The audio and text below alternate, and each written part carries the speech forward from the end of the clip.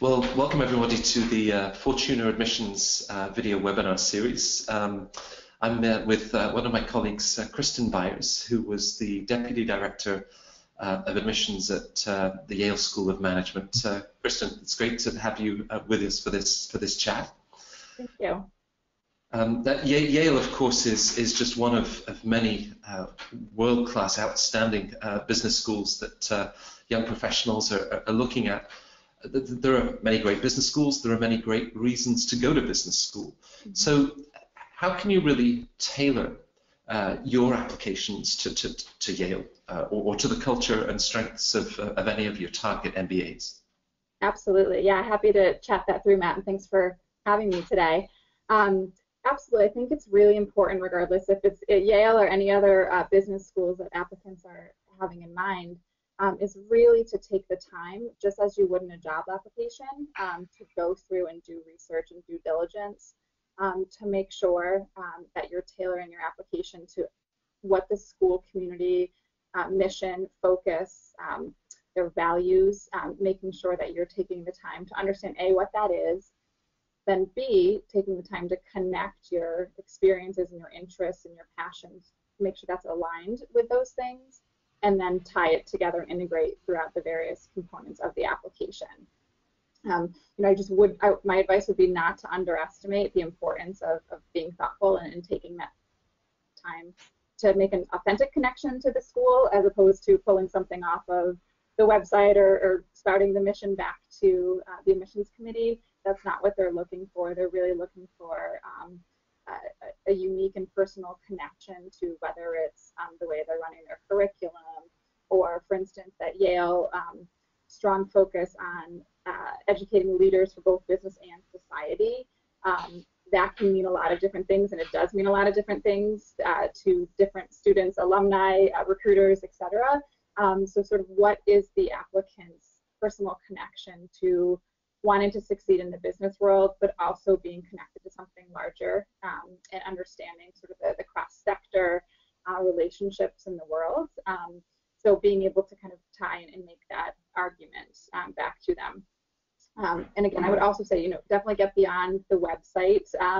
There's so much available online, but if there's an opportunity to make sure applicants are reading case studies and understanding what the dialogue is happening in the classroom, being able to talk to students and recent alums if that's available to you, going to campus or joining a virtual event or going to an event in a city near you, just so you can actually meet and understand the culture that the school is offering and what they really value.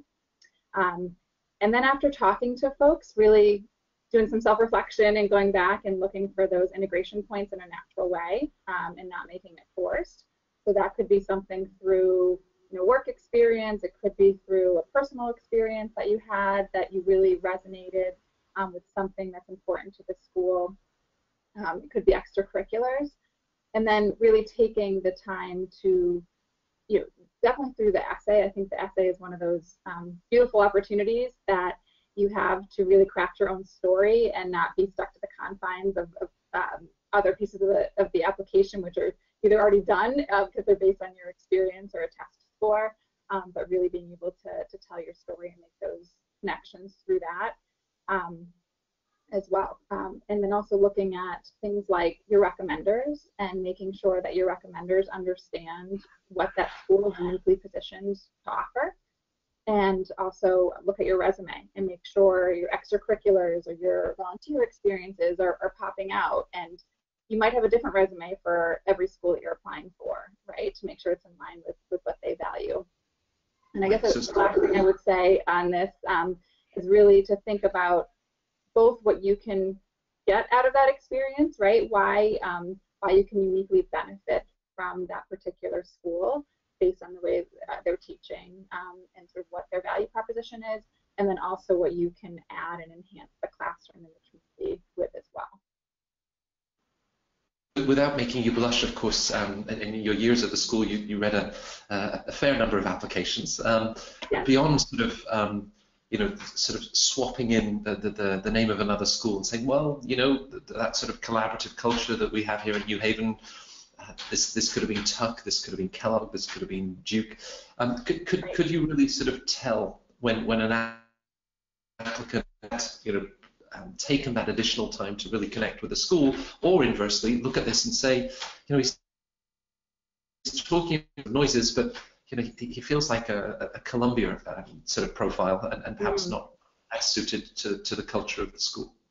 Yeah, I would say absolutely. I think it's important for applicants to think through that delicate line between sort of demonstrating their research with listing classes that they sat in on or listing students that they've spoken with, but really actually highlighting instead what they learned from that experience and how they can connect to that. So maybe it was something through, for instance, at Yale, they teach perspectives. So instead of teaching a class on marketing, they teach a class called the consumer, and they're connecting it from a customer perspective.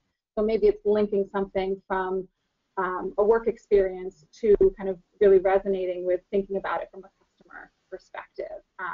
So that shows the committee, okay, great, they're already valuing the way we're teaching our leaders, and could really kind of jump in and hit the ground running. So I think sort of taking the content and the essence out of what they've learned, as opposed to listing things that a lot of the business schools will value in terms of teamwork and collaboration, and really kind of trying to get at the essence of what that particular program does differently, right, that will resonate with the applicant. Right. So I would say you absolutely can tell in an application. Right. And as things continue to evolve, because of course as one of the younger top schools, I guess 41, 42 years old, there's tremendous strength and depth around nonprofits, but with Ted Schneider and his real desire to see the school looking at business from a global perspective, as well as sort of business and society. So individuals that have an international background, is that something that they'd really want to bring into the application and talk about how it aligns with that international focus of the school? Absolutely, they do. So I've been gone about 3.5 years now, and the school has changed light years in those few years under Ted's leadership in terms of the number of programs and partnerships that they've added with other global programs. So I would say, not only looking for folks that have either international background, but also folks that just care about the way that the world works, and that, going forward, thinking about their career in terms of understanding the global mindset. So I think with some of the changes at Yale's program, they are attracting applicants that have more of that global appetite and curiosity, because there's more built into the 2-year experience where they're able to go through the global network and go for a week or two to a different continent and experience something specific to that economy, for instance. And then they're also able to welcome students from different economies onto New Haven's campus and be able to collaborate with them in the classroom. So absolutely, it's a strong focus. And you're right, it's dynamic. It's they just added 2 new master's programs that are connecting with the MBA program this fall.